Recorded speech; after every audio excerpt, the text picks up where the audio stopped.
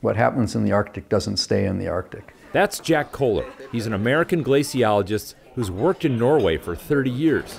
When did you first arrive, Elizabeth? Here. We came in '96 first time. And that's his wife, Elizabeth. She's Swedish, and she's also a glaciologist. Our son he was a year old. So you actually had your son here with you? Yeah. That first year? Yeah, because I was still breastfeeding. Yeah, really? Yeah. So every time I passed that polar bear there in the entrance, I think about William, because he was terrified. He would cringe like this way when he passed him. Good memory. My wife and I both work at the Polar Institute, both as glaciologists. So we've done field work together a bunch of times. So I listen to him, but of course I can come with suggestion if it's completely, Suggestion. This is a stupid idea. It might look comfortable up here, but these folks, they put in some hard work. I never set foot on a glacier before I started my degree in geology, and it was by accident that I found myself on a glacier, hired for a summer to go and be a field assistant. And you got hooked? And I got hooked, yeah.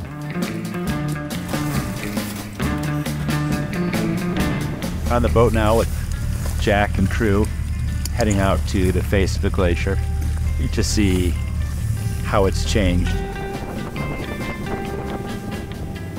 Jack works for the Norwegian Polar Institute, a government agency that studies and monitors the Arctic. In the water, there's lots of ice that's broken off from the glacier. Great for lounging, but it does make it hard to get close to the front. I can say that this is about where the front of the glacier was in 1996, first time I came here. Jack's been studying this glacier for 27 years, and he knows it really well. And now the glacier front is, as you can see, quite far away, almost 4 kilometers distant, 2.5 miles, the American audience. Well, we're still 2.5 miles. Yep. Doesn't feel that far away. No, but it's very hard to tell the scale of things out here.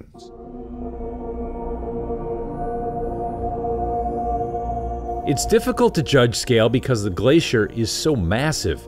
At the front, it's as tall as a 15-story building and almost 2 miles wide. Jack marks the front of the glacier every year. Here's where it is now, and we are about here. But in 1985, the glacier front would have actually been behind us. In the past 2 years, the glacier has gone from here in 2021 to here in 2022, and now to here in 2023. What's lost is like 8 football fields. And researchers also went back to the site of old photographs to see what's changed.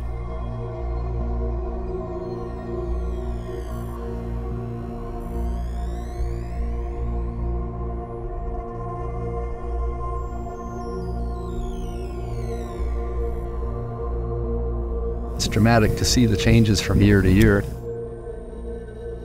And when Jack and his colleagues modeled future conditions, they concluded by 2100, the glaciers will be losing their ice twice as fast as they are now. So what I really try to communicate to people is that a drop of water that melts in Svalbard doesn't disappear off the face of the planet. It goes to the ocean, and the ocean covers the whole planet. And so when we melt ice in the Arctic, it goes to sea level rise. 42% of sea level rise comes from warming ocean water, which expands as it warms. 21% comes from melting glaciers around the world, 23% from melting ice sheets in Greenland and Antarctica.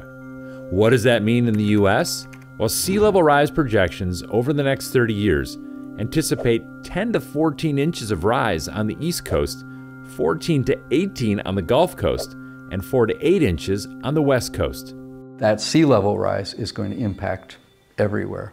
If you live in Florida, you're seeing the effect of sea level rise already. There's plenty of pictures of very high tides, which are not caused by any storms or anything. It's just a daily occurrence.